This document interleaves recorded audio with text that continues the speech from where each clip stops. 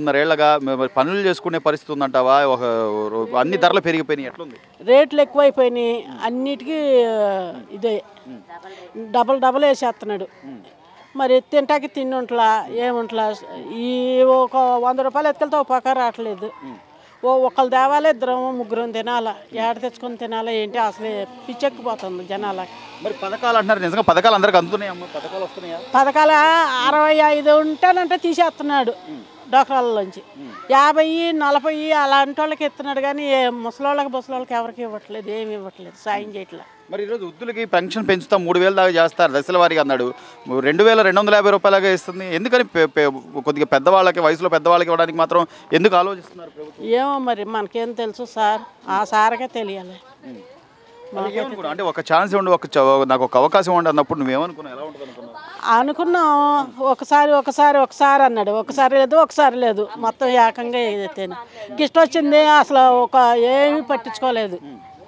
ఇక సామానం అయిపోయి మేము అల్లాడిపోయినా కాడ పట్టించుకోలేదు. మరి స్థలాలు ఇస్తున్నాం, ఇల్లు కట్టిస్తాం అని కూడా అన్నారు. ఏమి లేవు, స్థలాలు ఇవ్వడం కానీ ఇల్లు కట్టడం కానీ ఏమి లేదు. మరి ఇంటింటికి రేషన్ అంటున్నారమ్మా, నిజంగా ఇంటి దాకా వస్తున్నాయి? ఇక్కడికి వస్తున్నాయి రేషన్.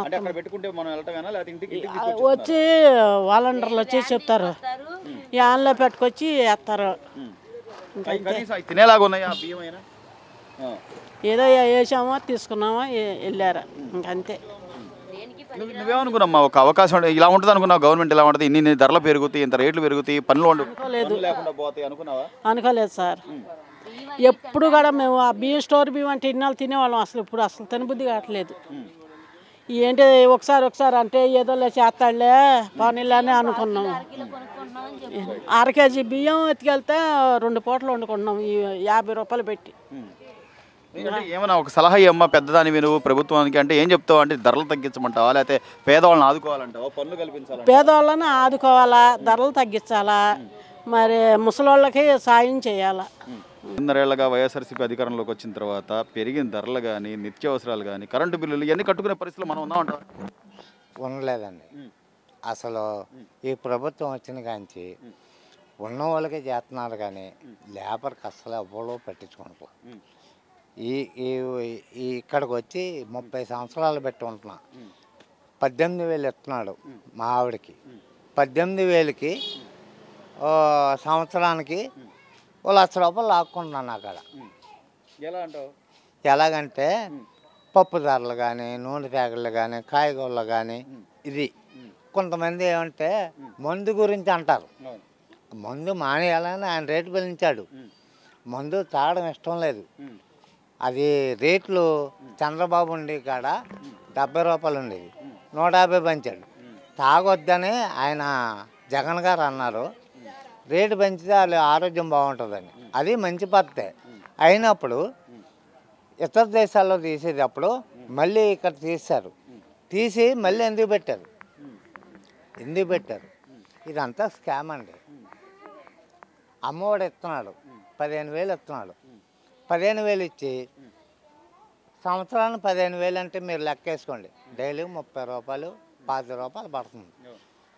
పప్పు ధరలు, నూనె ప్యాకెట్లు 70 రూపాయలు ఉన్న నూనె ప్యాకెట్ 150 అయింది. 150 అయింది. కేజీ ఉల్లిపాయలు 20 రూపాయలు ఉండి 3 కేజీలు 100 అంటున్నారు, 2 కేజీలు 100 అంటున్నారు. ఇలాగ అన్ని రేట్లు పెరిగిపోయినాయి.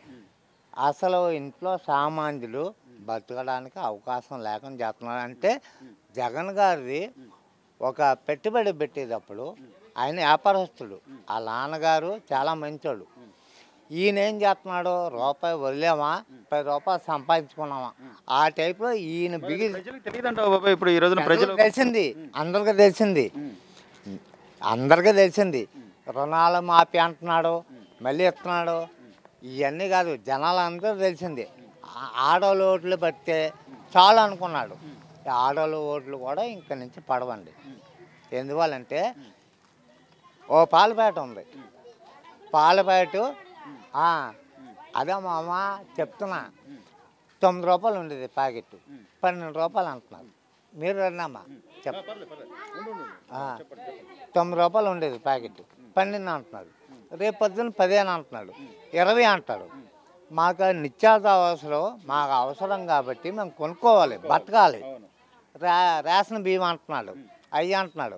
అంతకుముందు తెలుగుదేశం పరిపాలనలో రంజన్ తాప అవి అన్నీ ఇచ్చేవారు ఫ్రీగా. ఇప్పుడు ఏం ఎత్తాలా? మోడీ ఇచ్చింది ఓ టైప్ అంటున్నారు, వీళ్ళు ఇచ్చింది ఓ టైప్ అంటున్నాడు. రేషన్ ఈ కోటాలు ఎత్తేస్తామన్నారు, డోర్ డెలివరీ అన్నాడు. డోర్ డెలివరీ అంటే మేము ఆడిచ్చి 20 కేజీల బియ్యం నుంచి 600 పని మానేసి కాపలా కూర్చోవాలా? ఏమండి, అది కరెక్ట్ కాదు. ఇవన్నీ వాలంటీర్లు కూడా డోర్ డెలివరీ పొద్దున వచ్చేస్తున్నాం పింఛన్ అంటున్నారు. పింఛన్ లేని వాళ్ళు చాలామంది ఉన్నారు. అది మళ్ళీ ఏంటి 2 నెలలు రేషన్ తీసుకోకపోతే రేషన్ కూడా రద్దు అంటున్నారు. ఇలా ఉంటుంది పరిపాలన అనుకున్నావు? నేను అనుకోలేదండి. నాకు 60,000 వచ్చినాయి, అయినా కూడా ఈ పరిపాలన ఎలాగ ఉంటుందని మేము అనుకోలేదు. అది సామాన్యులకి అందుబాటులో ఉన్నాయి అంటావా? ధరలు పెరిగినాయి అంటున్నారు కదా సార్. అంటున్నారు బాగా రేపు పెరిగినాయి అని అంటున్నారు. మరి పనులు ఉంటున్నాయమ్మా? పోనీ పనులు ఉన్నాయా? పనులు ఏమో మాకు గేదెలు ఉంటాయి. అది పనులు అంటే గతంలో ప్రభుత్వానికి ఇప్పటికీ గత ప్రభుత్వానికి ఇప్పటికీ తేడా అసలు ఏమన్నా గమనించారా? బాగా రేట్లు పెరిగిపోయినాయి అసలు. గ్యాస్ బండ్లకి ఏంటి, బియ్యానికి ఏంటి, సరుకులకి ఏంటి, బాగా విపరీతంగా పెరిగిపోయినాయి. ఇప్పుడు వాళ్ళు ఉండ గ్యాస్ బండ్ రేపు 100 రూపాయలు పెరిగిపోతుంది.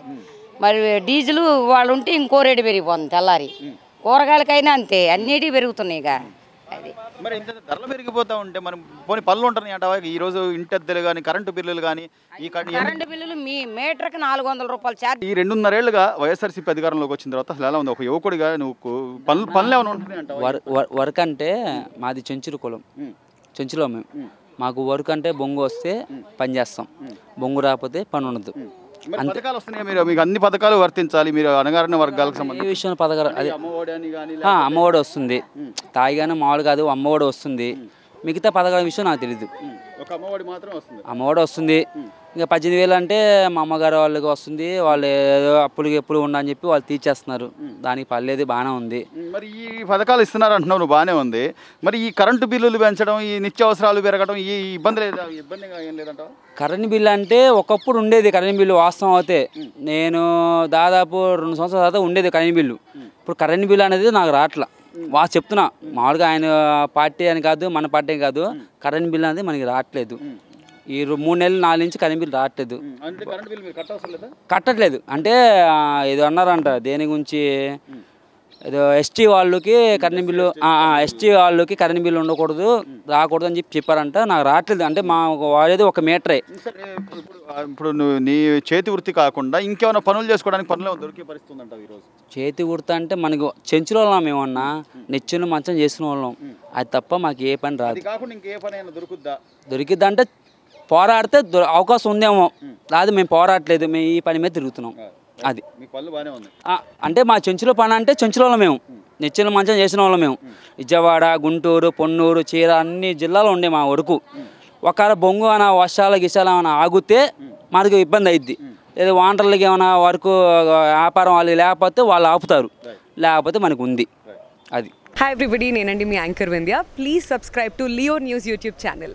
The Leo news. Please subscribe. Please subscribe Leo News. Please subscribe Leo News. Thank you. ఇలాంటి ఇంట్రెస్టింగ్ వీడియోస్ కోసం తప్పకుండా మా ఛానల్ని సబ్స్క్రైబ్ చేయండి.